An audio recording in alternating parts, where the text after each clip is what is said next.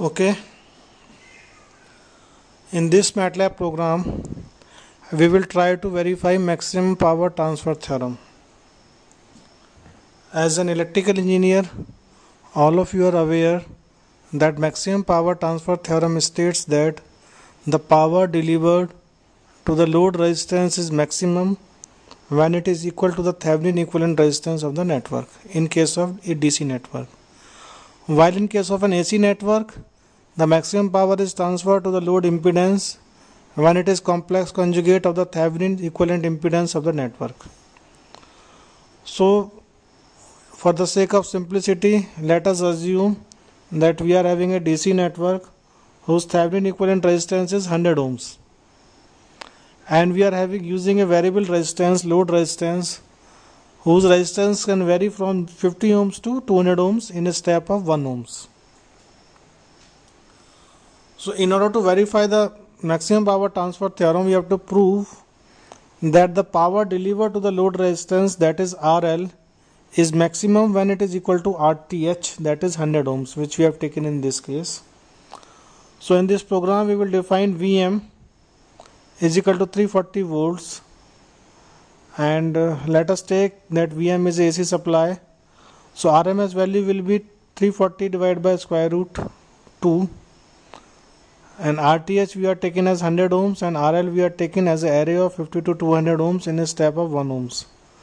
So IL, load current, will be VRMS divided by RTH plus RL, which will vary according to the load resistance RL. RTH is fixed. So load power is IL square into RL. Next we will plot a graph between RL, as we are varying the RL, versus PL in black, and we are using an asterisk sign so that we get different samples on the plot. Again we hold on the plot and we write a title, X label, Y label, and using get text command we put the point where RTH is equal to RL is equal to 100 ohms. We will see how we will put this point, and the power is maximum. Legend we are using as PL, and we are turning on the grid for the ease of simplicity of marking that at what point we are getting the maximum power.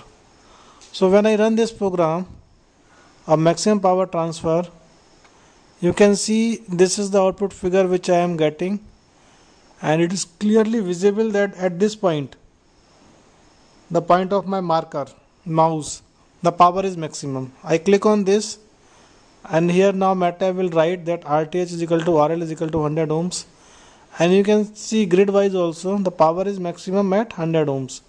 Below 100 ohms also power is decreasing, and after 100 ohms also the load power is decreasing.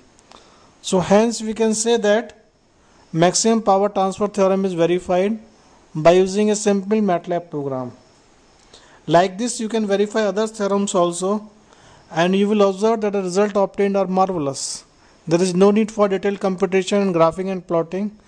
Matlab automatically varies the value of RL, takes different values and plots them, puts them in the equation of PL, and gives you the load relative power, and lets you verify that at what resistance value you will get the maximum power. Thank you.